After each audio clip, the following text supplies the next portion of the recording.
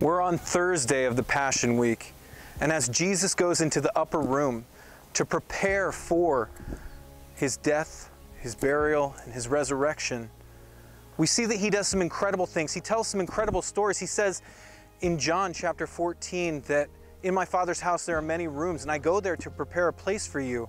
In John chapter 13, he says that I have to wash your feet. I have to be a servant of you, or else you can have nothing to do with me.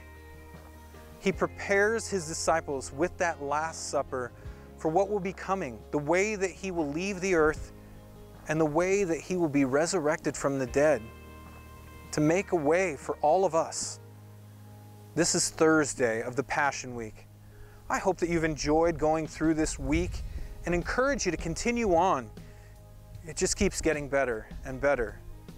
Thank you for reading. Thank you for studying as we look at the Thursday of the Passion Week. God bless.